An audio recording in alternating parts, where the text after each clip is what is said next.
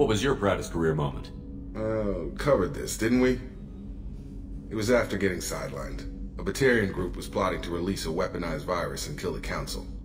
Miranda and I stopped it. Strange that it wasn't bigger news. The real work doesn't get publicized, you know that. They say it's better that people don't know how fragile the system is or how close the bad guys can get. So, it never happened. Like you and the Reaper. And that's why I'm here.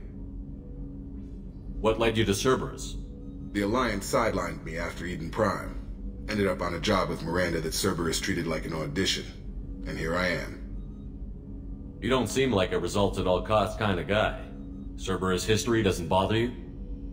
The Alliance is all politics. Somebody has to take down the bad people.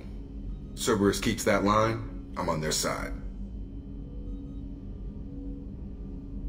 You look like you came through no worse for wear. If nothing else, the Alliance trains their people well. Once you live that life, you can't sit around getting fat. You know how it goes. Although I bet Cerberus put you back together better than ever. Get any upgrades?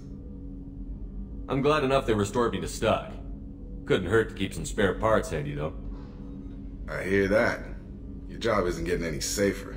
You know, I used to wonder what the big deal with you was. But now that we're in deep, I'm glad it's not me in the spotlight. There's no hiding, Jacob. Not for any of us. Don't worry. This is exactly what I signed on for. If that's all, Commander, I'll get back to my duties. There's a lot to get ready.